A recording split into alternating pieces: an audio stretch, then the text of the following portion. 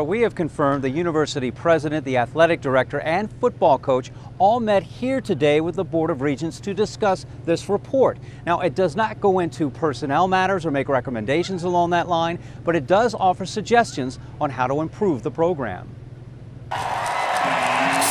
The report finds the Maryland football team did not have a toxic culture, but it did have a culture where problems festered because too many players feared speaking out. According to the report, the football culture at the college did not cause the death of 19-year-old Jordan McNair. The University of Maryland football team is under intense scrutiny because of his death.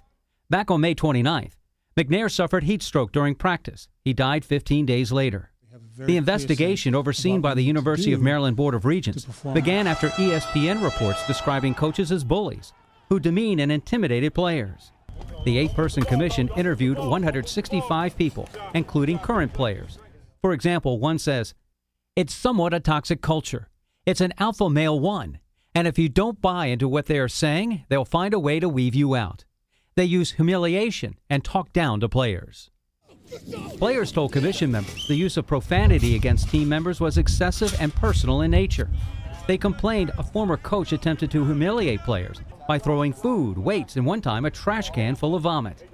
But some current players had positive things to say about the program. The culture is one that promotes competition, and those who work hard are rewarded. The report makes numerous recommendations.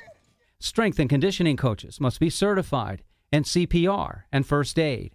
Sports medicine staff must be empowered with unchallengeable authority to cancel or modify workouts for health and safety reasons. Strength and conditioning coaches report directly to an associate athletic director and not the head coach. Install video cameras in weight rooms. Conduct audits every 2 years. Conduct anonymous student surveys.